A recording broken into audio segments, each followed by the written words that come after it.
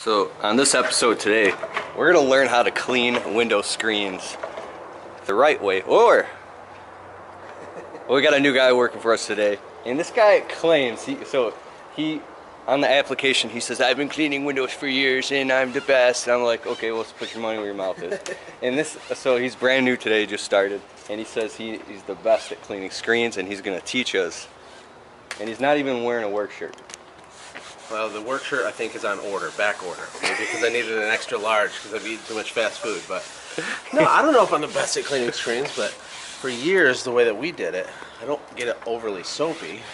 These screens aren't bad to begin with, but I use a wet towel. Don't call them rags because that sounds so low level. You call it a towel. But anyway, you do both sides wet, wipe the frames, and you got your dry towel handy. Dry the frame back off. The frames are also oftentimes the grossest parts, right? And I give it a look at the angle, right? And kind of knock off any fuzzies real light, right? What bug? But that's it. The screen is money. Where's all this finesse coming from? So, lots of experience. For those of you that don't know him, this is Joshua Latimer, the founder of AutomateGrowSell.com and Birds Beware Window Cleaning. He started out flat broke, starving to feed his family. And what was it, a Chevy Cavalier? Yeah, 93. A 93 Chevy Cavalier, how long ago? How long ago? It was about 8.5, 9 years ago. 8.5, 9 years ago, strapped a big ladder to the front, to the top of the roof of his Cavalier. Yep. True story. And went out scared. And when I did estimates, I would park and like hide. I would park like a quarter-mile away. Because if people saw me roll up in that thing, there's no way they're going to hire me, right? Yep. But I did a really good job, and I took it really serious, but I would hide my car when I did bids, you know, so. Yeah. So he built his window cleaning business to between $100,000 and $150,000 a month. How many trucks were out running? Right when we sold it, we did almost 200,000 that month, actually. But 200,000 that month. Yeah, and it went up and down, you know, being in Michigan, so it wasn't always that much. But we had 8 full-time crews. We've touched 10, you know, temporarily, but consistently about 8 crews, yep. 8 crews. Don't despise small beginnings. Yeah. Don't despise small beginnings. Okay, so you gotta check this guy out. I'll put the link in the description below of all his stuff. His podcast, the Quiktalk podcast, is powerful. I was actually listening to it right before he pulled up. Sold your business and moved with your family to Costa Rica. Costa Rica, yeah. We're back in Michigan visiting. I thought I'd stop and hang out with Keith because Keith's my man. Love Keith Kalfas. Can't get enough. And then he roped me into cleaning screens, so now I'm cleaning them.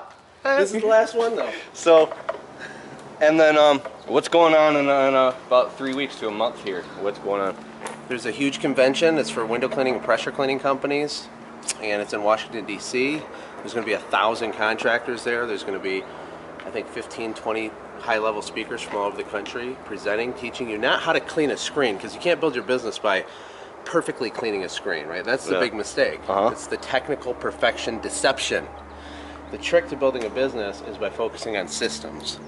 Systems in the back end and all the guts behind the scenes and how you acquire a customer. How much did you spend to acquire? How do you measure your key performance indicators? How do you really build a real company rather than just be self-employed and be a slave to your own job, which is, you know, what all of us start out as. So how do you get out of that? It's by focusing on the systems. On the systems. Yeah. And when and where is the huge convention? Again? August 11th through the 13th in Washington, D.C. at the National, some giant, amazing hotel, the National Harbor, I think it's called. Yep.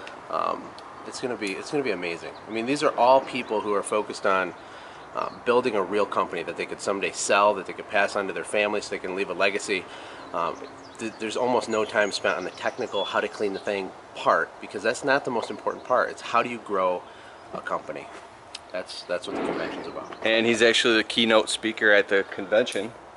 Awesome. Yeah. That's cool. It's super cool. It's super cool, especially considering how I started out. Because I'm nobody. I don't have all the answers or anything like that.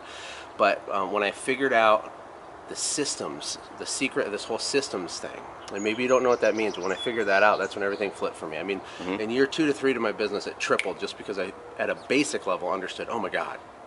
Like I need to work on my business rather than in my business all the time.